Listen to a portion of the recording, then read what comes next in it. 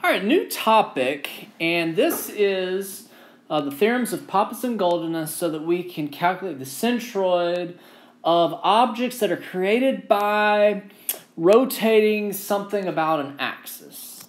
All right, so this is for finding the surface area and for finding the volume of objects that are created by taking something, maybe a line, maybe a squiggly, maybe a few lines, and rotating them about some axis. So first, let's just think about a cylinder, right? Would you agree that a cylinder is created by just taking a line, right? Taking a vertical line and rotating it about this axis. You know, imagine rotating it about this axis, and then we've got our cylinder. So the cylinder, you know, think about a paper towel roll. If we have class or had a class, you know, if you've got a paper towel roll, think about the surface area, the outside surface area of that paper towel roll. Well, how about we unroll that surface area? Unroll the paper towel, and it's just a rectangle, right? The surface area of a cylinder is really just a piece of paper that was, you know, that was gone around a circle. Unwrap that, you know, open that sheet of paper. The surface area, let's call this L, let's call this R. The surface area, follow along with me, is height times base. The base would be this distance, you know, that we just unwrapped and unwound. The perimeter of the circle, right? Pi times diameter, or 2 pi r. Okay, follow that. Take a sheet of paper, bit it into a cylinder. What is the area of that sheet of paper? What is the area, surface area of the cylinder? It's the area of that sheet of paper. The base times height of the sheet of paper. The base times height of the sheet of paper. The base would be the circle, right? The perimeter of this circle, or circumference of the circle, and the height would be L. So 2 pi r L. 2 pi r L is the surface area of the cylinder. All right, what if we make it a little bit harder, and what if we say we took not a vertical line, but a weirder shape right here, and we rotated this whole thing around that axis, right?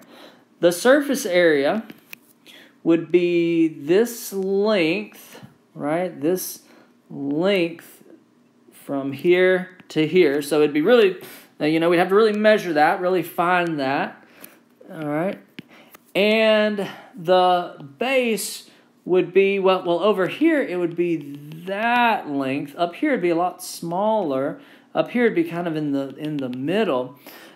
It would be 2 pi r average, right?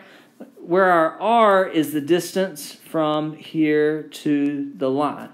Here is a different r. Here is a larger r.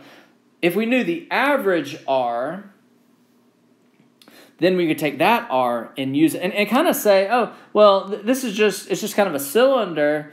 On average, it is spaced this distance r away. So this is the r of the centroid of the line, right? Centroid was our last topic.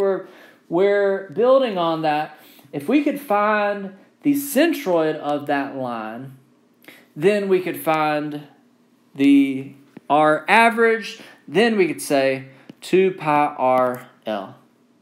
2 pi r L. So the surface area is 2 pi r L, well, where r is the distance from the rotating axis to centroid of the line. Let me box that in. Let me reiterate that. The surface area is 2 pi r L, where r is the distance from the rotating axis to the centroid of the line. It is the perpendicular distance. perpendicular disc, perpendicular to the rotating axis, to the centroid of the line. So if we found the centroid of the line was, I don't know, about here, then that would be the distance r average that we would plug in into 2 pi RL. All right? Okay, similarly, all right, let's keep on going here.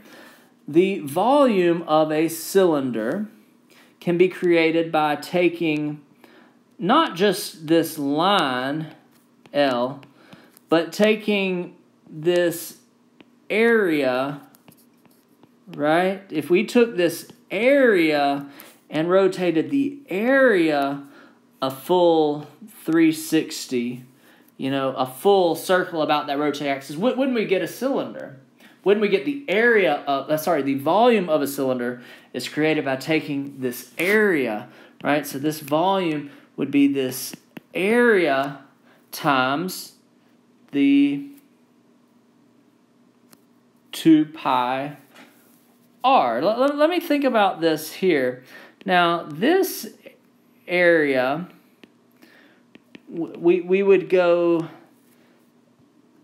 this distance r, but this area, we would go this distance r. This area, we would go very small. This area would go very small. This area would go a little bit larger r. What if we say, kind of the same thing, what if we take the R average, right? The R average, and again, this R average is the R to the centroid of not this line, but this area. The centroid of this area. So on average, you know, this box, this box, this box, this box, on average, they all go a distance, this R, they all rotate that circle, that circumference of that circle at R average, where R is the centroid of the area. Okay, let's keep on going. We're almost there. We're almost there. All right. So let's kind of put it all together. What if we have a bunch of lines? What if we have this line, this line, this line, this line? What if we took that shape and rotated it a full 360 around that one? Well, how would we find the surface area? Well, I would break it up into lines, right? Kind of like the cylinder, right? 2 pi RL, I would take this 2 pi RL of this line, right? I would take the length of that line, the centroid, so this distance would be R. That's the R that I would use. And if I'm going a full 2 pi, right, 2 pi is kind of how far I'm rotating it. All right, so I would do that one. Then that would be the surface area created by that one. How about the surface area created by this one? Well, I would take 2 pi, it's R. What is the R to the centroid? What is the L? This L, right? Plus I would take 2 pi R, this L. So what is this one's L? What is this one's R? L is just the length of the line. R is the distance from the rotating axis to the centroid of the line. So here we go. Here we go. We're almost there. The surface area can be created by taking theta RL. If you memorize anything, memorize this box right here. Theta RL, or summing, right? Surface area is the sum of each line's theta RL. All right, this is the surface area, right? SA is the surface area. Some people might call it A, but I don't want it to be confused with any other areas. This is the surface area. This theta is the angle of revolution in radians and y'all know that a full revolution is 2 pi. So that's why we see 2 pi a lot of times. If we're rotating in a full revolution, it's 2 pi right here. R is not really the radius. Sometimes you can think about it as the radius, but R is the perpendicular distance from the axis of revolution,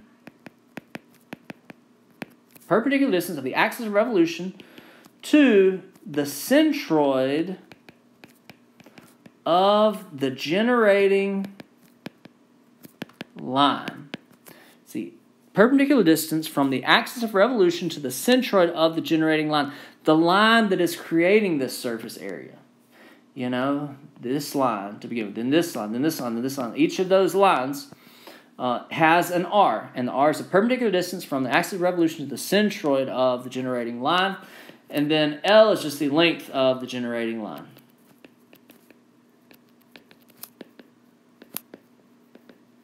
All right, L is just the length of the generating line. And let's go to volume. Right, volume is theta RA. Theta RA. So volume is theta, still the angle of revolution. Now, be careful because many times, right, it's usually 2 pi if it goes a full revolution. But just be careful. Did you go a full revolution? Is it asking for this to be rotated a full 360 degrees or a full 2 pi? Or is it just going, you know, pi or pi by 2? You know, is it 90 degrees? That's pi by 2. If it's some other angle, make sure you can convert that to radians. R is the perpendicular distance from the axis of revolution to the centroid of, let's say, the generating area. All right. This R might be and probably will be different from this R up here. This is the distance to the line. This is the distance to the area. They can be very different. Most of the times they will be different. Most of the times they will be different. All right. And then this is the area of